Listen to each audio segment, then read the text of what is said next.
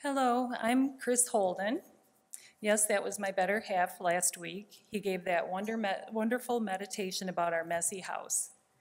Bless his heart. We love being part of this big family here at Suburban. We feel loved and hope you do too. Of course, God loved us first. We are all precious to him, and he wants us to feel precious and loved. I wonder if God sent Jesus as a baby to show humankind his tenderness and love, such power in a vulnerable package. He could have sent a big warrior or a rich king. That would have been a more likely picture of power. But where would the love have found its face in those guys? I wonder if baby Jesus was learning to walk when the wise men arrived. Imagine for a moment these were wise women instead. They would have asked for directions, gotten to Bethlehem in time to help with the birth, and had a casserole in the oven for dinner.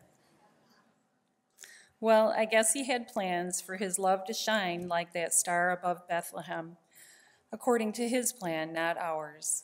And Jesus was tasked to learn how to humanly walk and talk and obey his Father. It's always interesting to consider God's timing.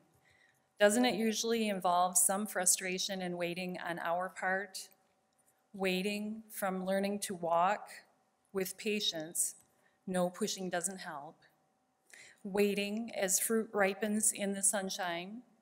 Remember sunshine? It is his time frame, not ours. This time of communion is our time to wait and remember Jesus' sacrifice. He is with us as tenderly as a perfect father is with his children, all through our growing years. We are never alone, always adored. Now a prayer for our time with him. Please, Lord Father in heaven, allow everyone to feel absolutely adored and precious in your presence. Help us lean on you always and learn to run confidently into your arms.